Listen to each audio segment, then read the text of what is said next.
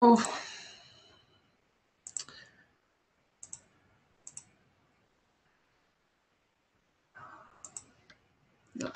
Quick but still important thing. This is an official IETF meeting, first core interim meeting for this series. We're going to have 3 interims until IETF 110. Then the note 12 applies. Please get familiar with that if you're not already. And before switching to the main item on the agenda today, which is the cacheable OSCORE document, I just wanted to check quick with Karsten about the status of the CoreConf documents. Yeah, I'd like to know that too.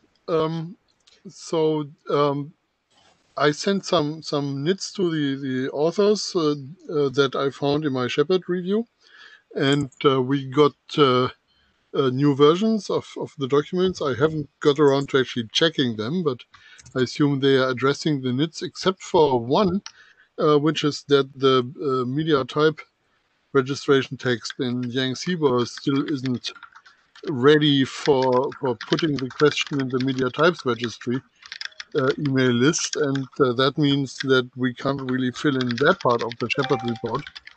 And I'd really like to have that duck in a row before submitting the Shepherd report. So that's where we are at the moment. So that's Yang Sibor, and yeah, I also just seen your mail. I think your library is probably just fine because I also saw your exchanges with Ivailo about that too. Yeah. But I saw recently all the 4 documents resubmitted, so I Yes. suppose that Seed and Komi though are still requiring some work to do on the nits. Well, SID should be done. Again, I have to check that. Komai is a little bit longer, so yeah, let's see where we are with that. So maybe we will need new versions of these 2 documents, Komai and Yang Sieber. Or certainly Yang Sieber, but maybe Komai as well. Okay, so please double check about Seed also if that's actually the intended final version. I know Michael is especially eager about that document moving forward. Hi, Michael. Yeah, right. So the problem really is that if you have an ongoing communication between 2 people who are really slow in replying to the email, that's not a recipe for things going very well. So that's where they are at the moment. Actually, thanks for taking care of the nits, and yeah, when you say so, we can really finalize this. But yeah, I really want to get this done this month. Same here. Okay, thank you, Karsten. That said, we can switch to the main topic for today, cacheable score. And I guess you all see my screen, but Christian will present actually. Yes. So what I'd like to do today is to give you an update of what we've been doing with cacheable OSCORE, and try to get this into a direction where we could possibly gauge the working group's interest in it and where we should develop this further. This has been in parts driven by research I've been doing with HW Hamburg on evaluating this. So as a result, there are now implementations, but let's get started from the beginning. Next slide, please. So the kind of big picture is, in general, we can't do caching of OSCORE requests. And as a mitigation, the proposal is to allow clients to opt in to a mode of OSCORE where they produce requests in a deterministic fashion and can then all arrive at the same request, this consensus request that can even be cached by proxies that are not part of the group and still deal out responses to the group members. In the version that we would like to publish as a -1 in the next probably few days, we've processed the input from the last meeting. We are now building requests in something more like pairwise mode, and much of the distracting content about what other forms of consensus requests could there or can there be is being removed, because that's just more of a historic overview on how to get there and not distracting from the actual topic. Next slide, please. Christian. Yeah. While I remember, could you please go back to the previous slide? So this is a group OSCORE consensus request. Yes, to see. I actually managed to read something before this meeting, which I'm extremely proud of. So I'd like to take the opportunity to ask questions. So a consensus request, you have two different types of consensus requests. One is the deterministic request, and that is a pairwise request. Yes. So when you say group OSCORE consent, you mean not a group mode request here? Yes, the request is actually not in group mode, but it's using group OSCORE concepts, and the response is in group mode. So it's building on group OSCORE, but the request, as you say, is not a group mode request. Yeah, that was a confusion I had when I read it the first time. I thought consensus request was a group request, and then it turned out to be a pairwise. Okay, just a clarification. Thank you.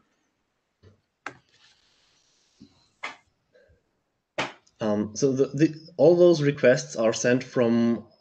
So while these requests are sent from any client in terms of key material and identifiers, there is one particular group member that is decided by the group manager, and the whole key distribution protocol that is used for this purpose. And this member has no public-private key pair, but has an ID like all the others, and everyone who wants to interact with that peer will notice that either it is a deterministic peer or it has some data in the key material that the participant doesn't recognize, so it can kind of try communicating regularly with it.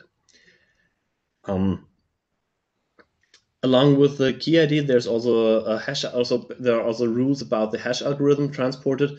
We have not kind of hammered that out to the details of how the KDC would do that, but which hash algorithm to choose and the length of that hash is inherently something, a property of that deterministic client group member. Next slide, please. So what a client does is it decides for a request that it wants to send it in deterministic mode, which means that it sacrifices a few of the properties that OSCORE gives it in order to get this cacheability, and then it starts building the request as if it were sending a pairwise request. But before it gets to the encryption part, it hashes everything that will affect the encryption. So it hashes the plain text, and it hashes the AED and the sender key, and then uses that instead of the shared secret, which it could not derive because it doesn't have private public key material, in the derivation process. Other than that, it pretty much works like a pairwise request. So this ensures that just a brief moment. This ensures that the key that we are using here is only ever used for this very cryptographic operation, and only with those very parameters, and never with anything else that could later contribute to nonce reuse. Göran? Yes, this construction here in 3. So what you typically would have in the HKDF, you would have some salt and some shared secret and info and L. Yeah. Or some, yeah. And in this case, H is not a secret, right? H is not a secret, no. But the sender key of C star is the secret. Is secret. Yes, but you're actually sending H in plain text. Yes. So I wonder if we want to change that somehow. So we have to send H in plain text because that is what the server is using to get to the same key again. That's fine, but we may want to have a secret which we put into, which depends on H, which we put as a second parameter in. I mean, we are doing an HKDF to derive a secret from that publicly known from some secret information to and some publicly used public information. Isn't that right? What the HKDF is for? That's right. So that it might be sufficient, but I'm just noting that this is deviating from the pattern that we are using. Yes. So in the pairwise mode, here in the place of age, there would be the shared secret. Yes. While the rest of this is the same. My understanding of HKDF is that as long as either the salt or the secret is kind of, you get the better of either. But if that is not the case, we might need some switching around here. Yeah, I don't think it's. I mean, making this secret is not a problem because you share a secret among the participants in the group. I'm just noting that this is a deviation, so we might want to consider what implication that has. Just a comment: if you switch them, you deviate as well, because normally you have a sender key there in the derivation. Yeah, no, it's not a matter of switching. Replacing H with something secret, which has H as an input. Okay. Yeah. I think this would be just another round of hashing, but we can definitely go through that in more detail. Yep. To show, kind of basically look up the properties that HKDF has or needs to have to ensure that it's good to use this with a public input at one of those places. Fine. So I have a pretty dumb question. The whole thing is about deterministic requests, right? Yes. So I cannot use this for sensor data because sensor data change. So the same request gives me a different response over time. So you cannot use this to transmit sensor data by kind of making a deterministic post or a deterministic put. But you can phrase the request in a deterministic fashion if it's a get, and then the response will be depending on the state of the resource. Karsten? Yeah, but that means that there are different signed responses floating around. Yes, there are different signed responses floating around, and this is not about having the same signed response all the time. I'll come late. So what probably matters here is that the response is not sent with the same key, but the response is sent in group mode using a proper sequence number and a signature, and not with that key that can only be used for this one request. Okay, so we have some measure of freshness in there. We have, yeah. I'll come back to the precise properties. I'm just trying to understand how this gets by without the freshness here, and yeah, okay. Yeah. Yeah. Okay. Yeah. No. Please. Okay. So just I don't know if it helps or in any way, but in group score we define the mode where you send in group mode and you get the response in pairwise mode. So it's basically you send a multicast and you get back a unicast, and this is apparently the reverse. Then you send in pairwise and get back. You send in pairwise and get back something that could even be multicast out if there are many clients listening to that. And not with physical multicast, but with proxy responses, which kind of do a similar fan out. We have just that the response gets sent to everyone, at least everyone who ever requested it.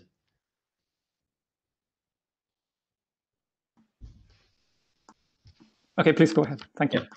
I just see a question on Jabber over there.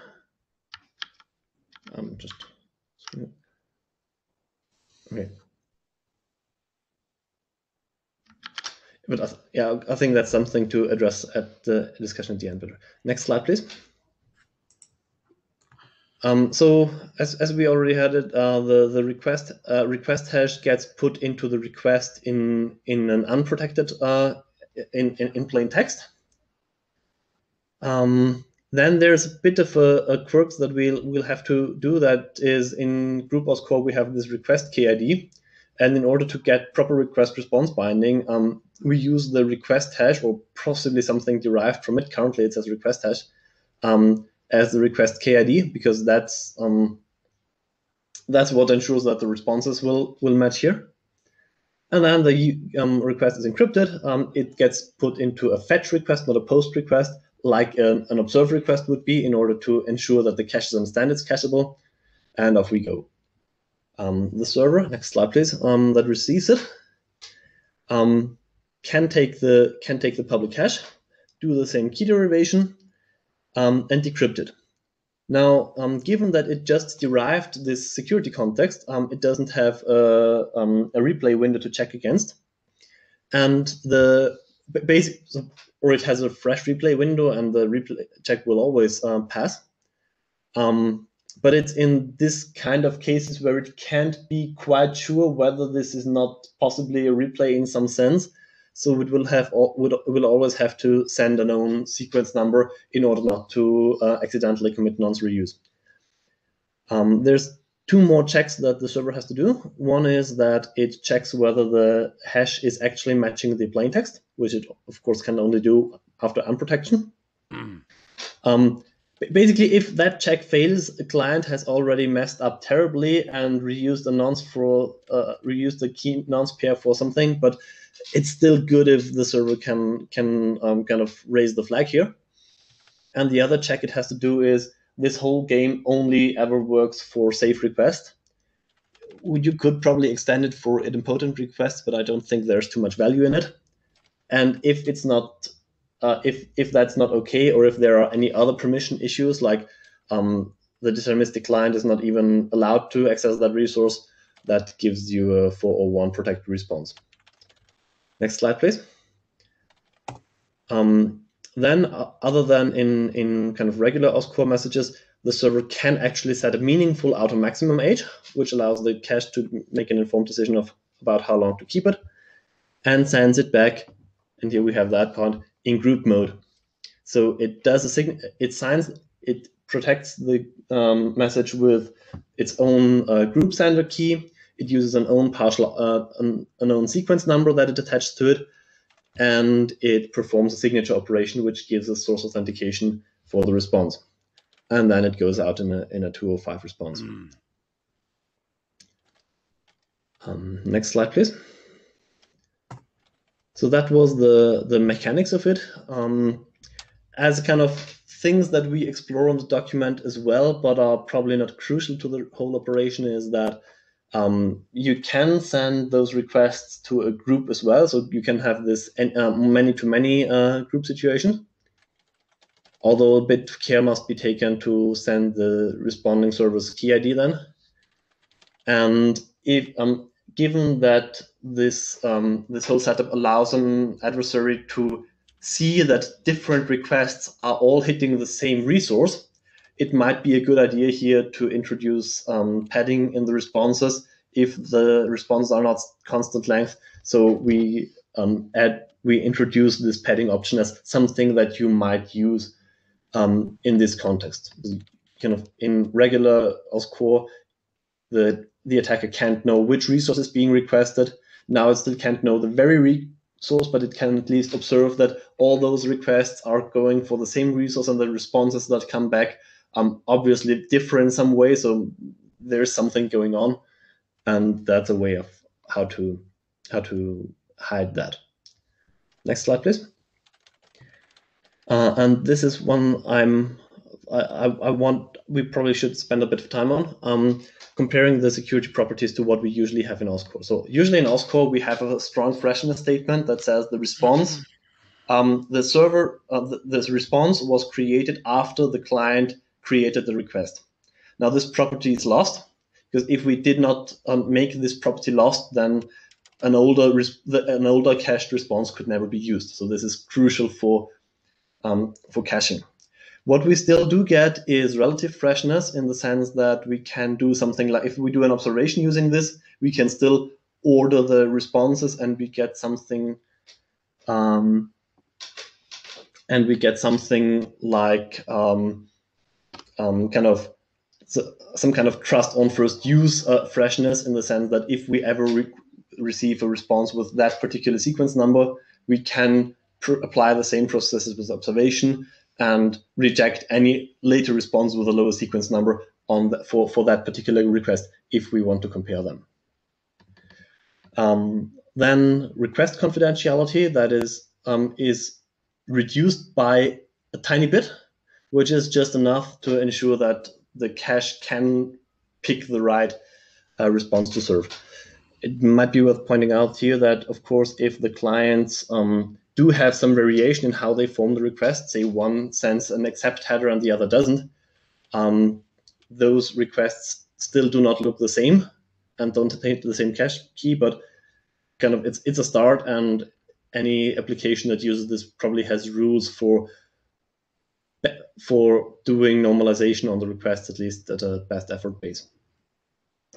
And the kind of hardest property is that we lose source authentications for clients, because we want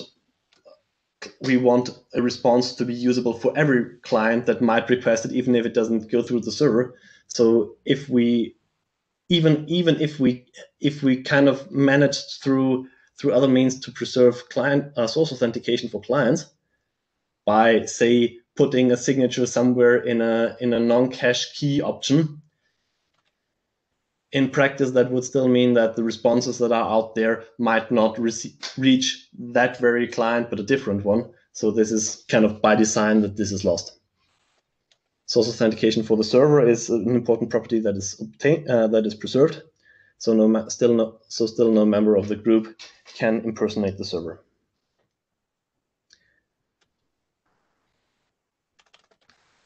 Questions here? So is there any way to put back in request confidentiality, and at least against outsiders? The thing is, we want requests to be aggregated by a proxy that is an outsider. Yeah. So the information that an outsider has to be able to obtain is that two requests are for the same resource. Right. If it can't obtain that and that is the only information that we leak compared to regular OSCORE. Yeah, so maybe it's worth thinking about a situation where the proxy is an outsider to the group, but still is something that is more trusted than a random attacker. Mm-hmm. So I'm just thinking whether there's anything that can be done there. So a comparable setup that I know that can do such things is Tahoe Labs, the least authority file system, where they differentiate between can verify the response but cannot read it, or can read can interpret the path but cannot do much more. I assume that something like this could be set up, but it would be a lot more complex because it needs different levels of keys and different levels of group membership. Yeah, of course, you can always run DTLS to your proxy. Yes, or nested OSCORE, or it's probably worth exploring, but I would my expectation on that exploration. So whoever is taking notes, please kind of put an exclamation mark with my name there, so that I add this to my points there. But my expectation on the result is that it would be a lot more complex, and it's probably out of scope for an initial version here.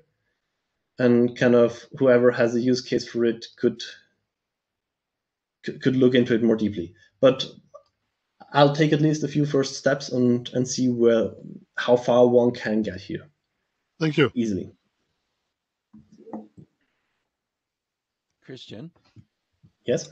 So are you finished? Are you at the end of your slides, or?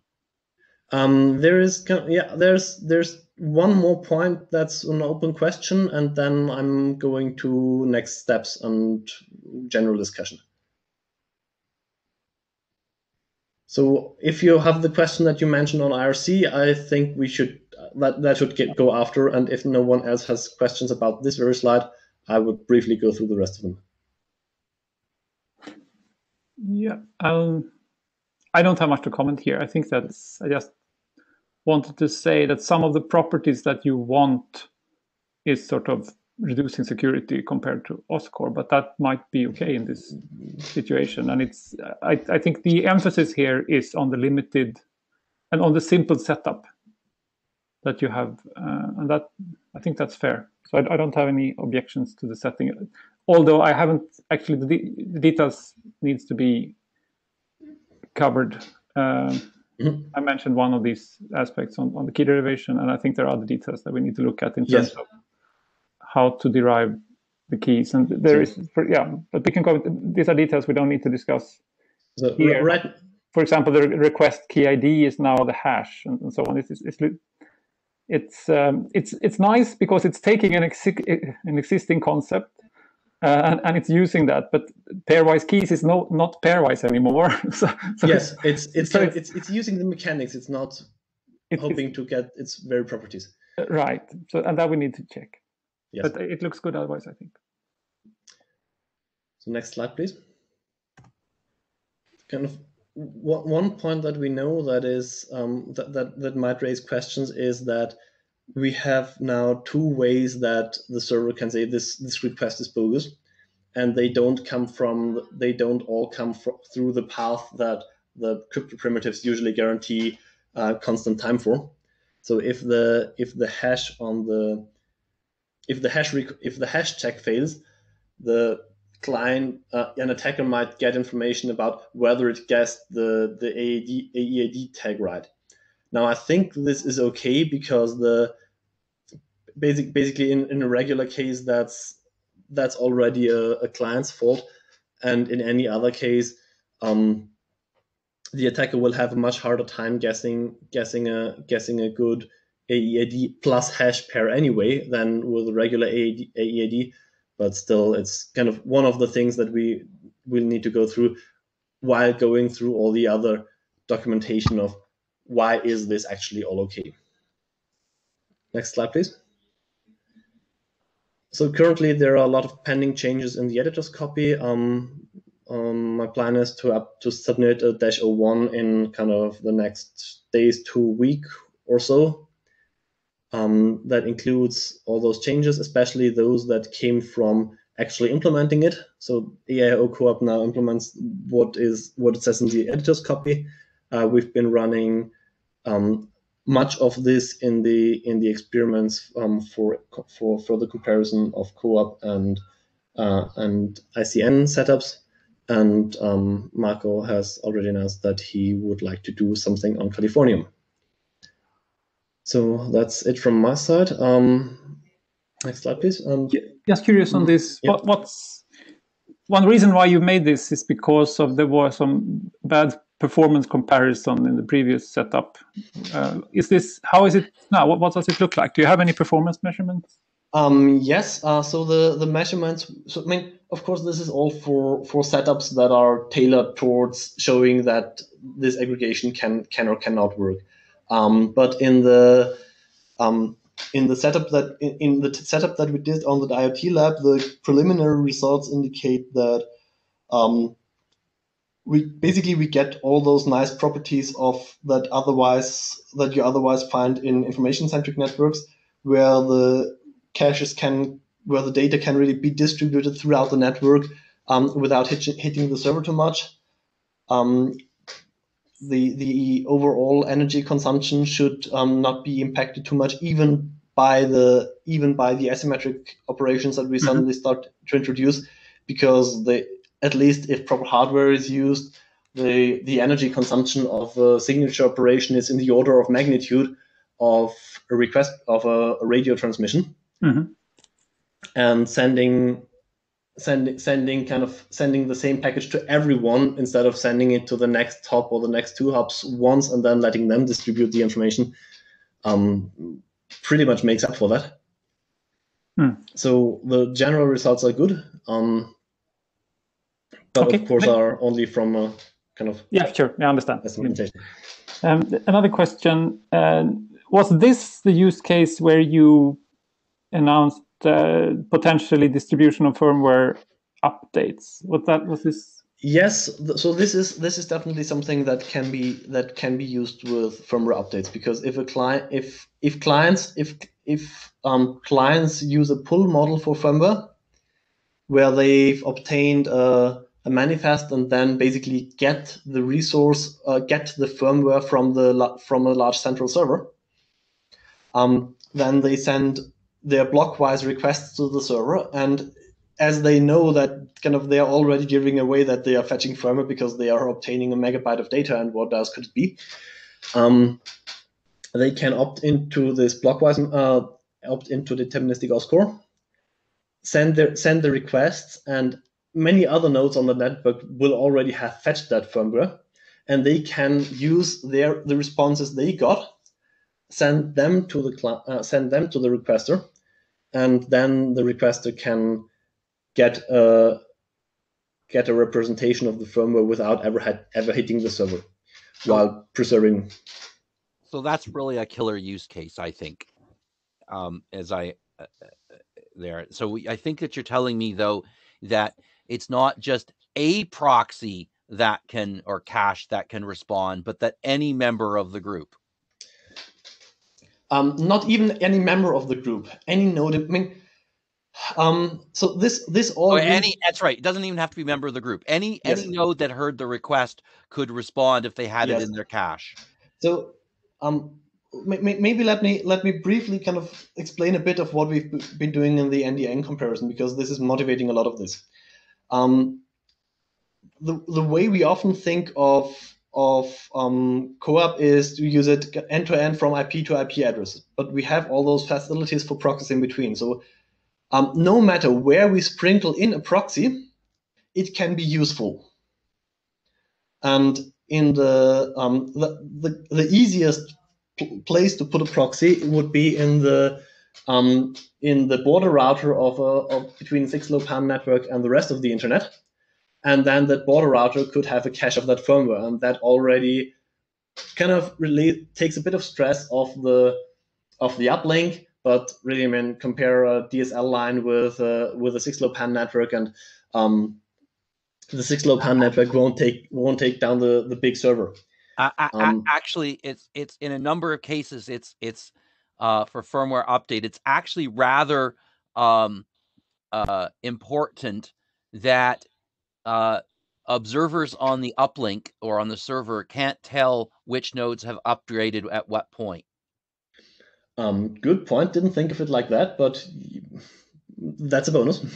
But aside from the stampeding herd of elephants problem, okay, the privacy issue is there, and then the other question is, does this extend? And I don't think it does. Does this extend to the point where a node never needs to communicate with the source of the firmware?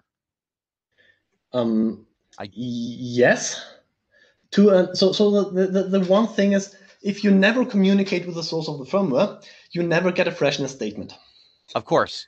Okay. So unless you have some synchronization in place, be it because you have a GPS time, be it for some other reason, that would give you anything that you can put the results in relation to, then you could always be a year behind and watching recorded television. As soon as you have something to hold on, you can. So if you don't have anything to hold on, I would be careful to use this for firmware updates, because then you could be kind of someone could be slowly skewing your time to the 80s. There's a movie for that. But other than that, yes. So please put that into the use case area. I'm sorry. I guess we're getting into that conversation now. I don't want to jump to it. Yeah, it's a good point. I'll take it up there.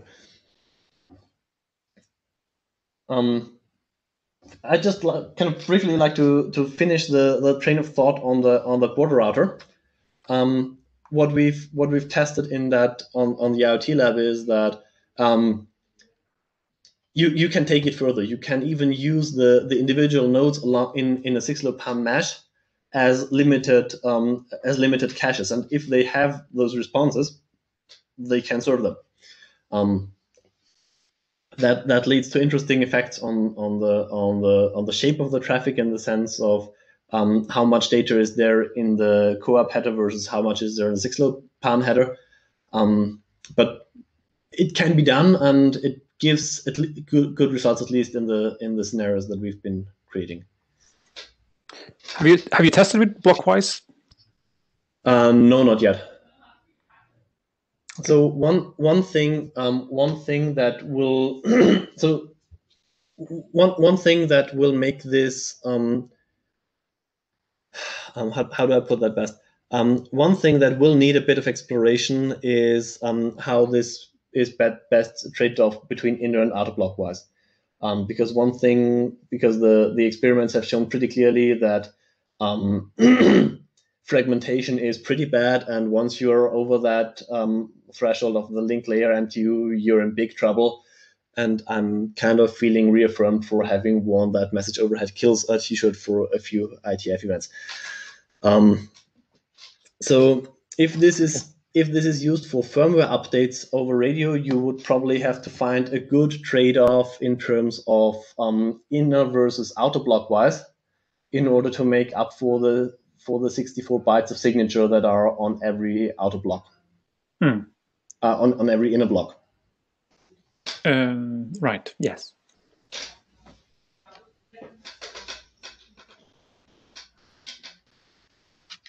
In general, it was rather tricky to get both the request tag that needs to have a certain length and the signatures into packages that will in the end not fragment for the tests. I mean, it's kind of, the signature is half the MTU, so yeah, go figure. Right. So okay. So maybe fragmentation on other level would be more. Yes. So if we transport, if this is used for anything larger than kind of very small data, then it's probably advisable to use outer fragmentation to get down to the link layer MTU, and to then use inner blockwise for a sane size of blocks, say possibly 4K or so. I mean, if it's from where you have to put that data somewhere, anywhere, maybe 1K, maybe 4K, something that you can reasonably manage in a blockwise fashion. That makes sense.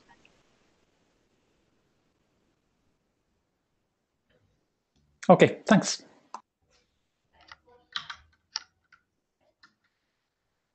So just Michael, reading your comment on Jabber, I think the question of whether you're convinced that this is a problem that needs solving has been addressed. Well, so it's not the only way to do some kind of caching of firmware updates. And so if that's the killer app for it and there aren't any other use cases, then I might say, well, maybe we actually should have a bespoke protocol for firmware updates. There. So at least that needs to go into section 3.1. Carsten asked a question earlier about doing requests against the sensor, and I can imagine. So in this case, the sensor is, quote, behind the proxy, and there's some number or a large number of requesters in front of it who, you know, it's sufficient. The temperature doesn't change more than every couple minutes, and you have 1,000, you know, devices that want to know the temperature. So maybe that would make sense to me. Yes, when the temperature does change, that invalidates the cache, and you know, they all get a new thing. I think that somewhere that should be contrasted maybe to using observe. This can be combined. Okay, but without the proxy, do you get the same effects if you multicast and observe to all the listeners, right? It's a different model, I acknowledge. But so the thing is, this has with observation, this is multicast responses, And Yeah. in multicast responses, what we've been doing originally, and will probably still be doing because this document is just behind the other one, is to create the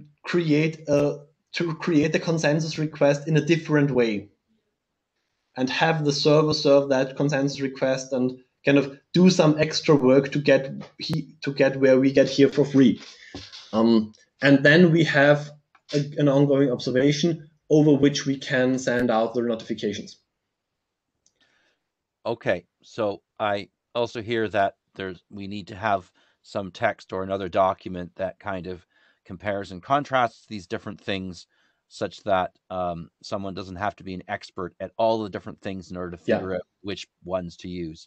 I think that some more real-world examples would be useful. A concern that I have about should we do this at all is how is this configured such that it is enabled?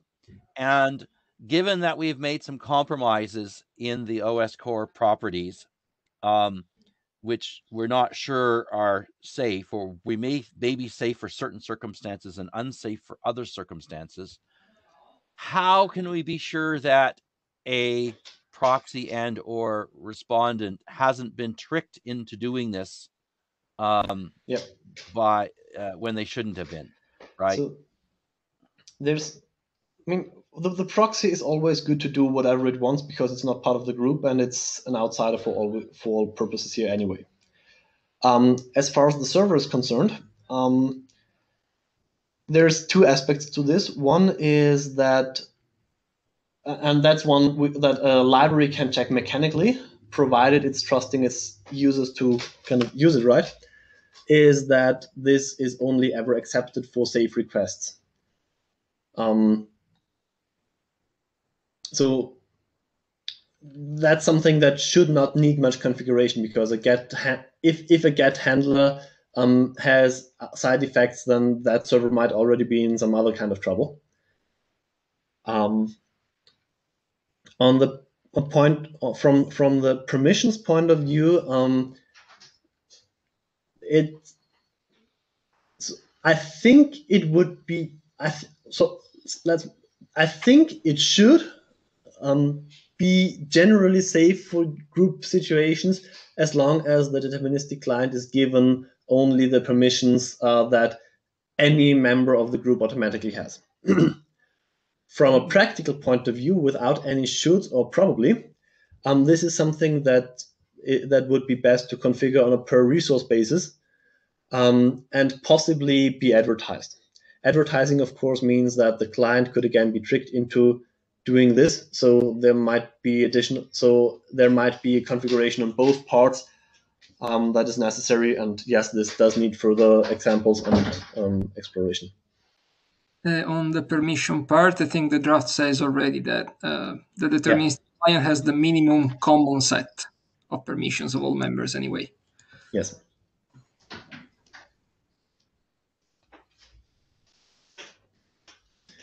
That's partially because everything that is going into the encryption part is only affecting the authenticated data of the response. So a group member that would not have the permissions could take a captured response and read data from out there. Similar to this is really similar to the general case of group security, where if you respond in group-wise mode, then your response is public to the whole group, which is the reason why you have pairwise.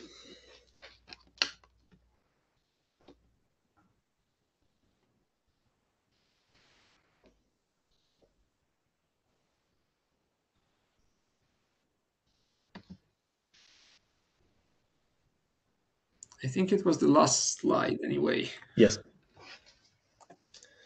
And it's already a lot of good input for the -01, which then probably won't happen this week.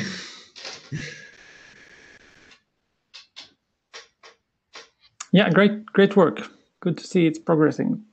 Thank you. And also the implementations. That's the driving force here, and that's as Michael mentioned on that there is a reasonable interesting application for this. And I think, I mean, I like this technology, of course, but I think that it definitely makes sense to have. We haven't looked so much for group score in itself for sort of the performance aspects there, but that's another reason why that type of estimates are important, I think. Yeah. Performance of group score hit me pretty hard when I first set up everything for the test bed, because that was the first time I realized how expensive asymmetric cryptography still is. I mean, I don't even want to guess how much an RSA signature would take on an embedded device. But even a software signature takes like a second or so. And this is all. I mean, this and group score in general, in my opinion, is only really feasible if you have hardware acceleration for the cryptography part. For the asymmetric cryptography part. Yeah.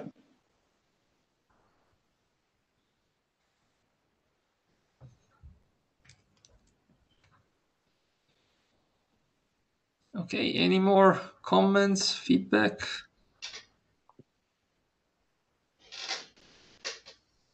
Okay, then we are done with this item for today. We have a lot of time spare, so is there anything more you wanted to raise and discuss today? Also on other topics?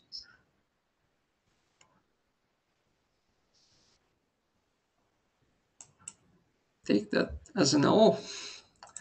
So I think we can even close the meeting pretty earlier than planned, and the next one in 2 weeks will be about Dyn links with Bill and Alan that promised to run the show. Woohoo! Yeah.